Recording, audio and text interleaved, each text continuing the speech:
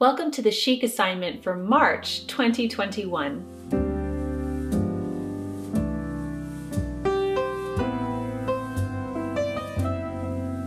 Hi everyone, Jennifer here and welcome to the Daily Connoisseur.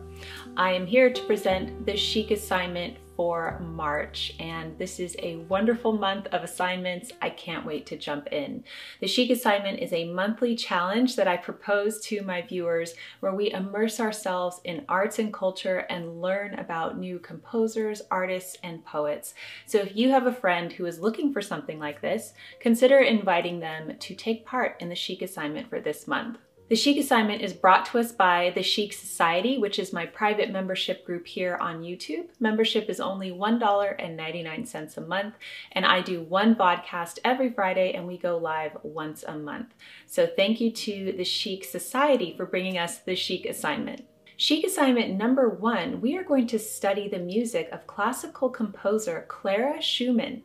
So you have probably heard of her husband, Robert Schumann, who is one of the world's most famous classical music composers, but very few people know that his wife was actually extremely talented in her own right. So this month I am assigning a wonderful performance by Isata Kanneh-Mason, who is actually the sister of Sheikh Kanneh-Mason, who I have assigned on the Chic Assignment in the past. And she is performing the Piano Concerto in A minor, Opus 7, number 1, Allegro. And this is composed by Clara Schumann. So it's a wonderful short performance that I hope you will be able to check out this month. We are going to learn more about Clara Schumann. She is an extraordinary woman in the mid-month check-in. Chic Assignment number 2 is to enjoy the poetry of Christina Rossetti. Christina Georgina Rossetti was an English poet who wrote romantic, devotional, and children's poems. She lived from 1830 to 1894. My favorite poem by Christina Rossetti is Amor Mundi, which I'm going to read at the end of this video, so make sure you stick around until the end of that. We are going to learn more about Christina Rossetti and enjoy her poetry in the mid-month check-in. Chic Assignment number 3 is to work on the seasonal transition of your wardrobe. Now, I'm sure that this is the case for many people. Where you are is still freezing cold, it's winter, so I understand that. But it's time to think about what you're going to be doing for the upcoming change in season, because it will eventually come. What is your plan? If you are in the Northern Hemisphere, it's time to go through your spring, summer clothes and assess what you're going to be bringing back into your wardrobe. What is going to stay and what do you need to perhaps purchase in order to make your spring wardrobe work for you? So we're going to be exploring this in the 10-item wardrobe, of course, on the channel this month, and I look forward to doing that with you.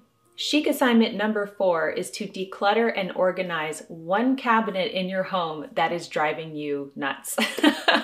So the reason why I'm posting the Chic Assignment one day early, this is the last day of February when this is going up, is because tomorrow on March 1st, I am doing a whole house declutter video as part of the Mega March Motivation with the Minimal Mom. And I'm really excited for another collaboration with Dawn. So make sure you come back to the channel tomorrow to check that out. It's going to give you so much decluttering motivation, or at least I hope it will. Okay, as we close out the video, I would like to read Amor Mundi for you. This is by Christina Rossetti. Now, Amor Mundi means love of world, or the love of worldly things. That's what it translates to. So this is my favorite poem of hers, and let's dive right in. Oh, where are you going with your love locks flowing, on the west wind blowing along this valley track? The downhill path is easy. Come with me, and it please ye. We shall escape the uphill by never turning back. So they two went together in glowing August weather.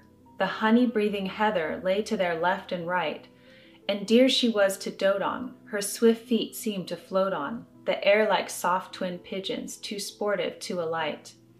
Oh, what is that in heaven where gray cloud flakes are 7, where blackest clouds hang riven just at the rainy skirt? Oh, that's a meteor sent us, a message dumb, pretentious, an undeciphered solemn signal of help or hurt. Oh, what is that glides quickly where velvet flowers grow thickly? Their scent comes rich and sickly, a scale and hooded worm. Oh, what's that in the hollow, so pale I quake to follow? Oh, that's a thin dead body which waits the eternal term. Turn again, O my sweetest, turn again, false and fleetest. This beaten way thou beatest, I fear is hell's own track. Nay, too steep for hill mounting, nay, too late for cost counting. This downhill path is easy, but there's no turning back. So this poem sounds very fun and pithy to the ears, and the meter and rhyme is really pleasing, but it's quite poignant.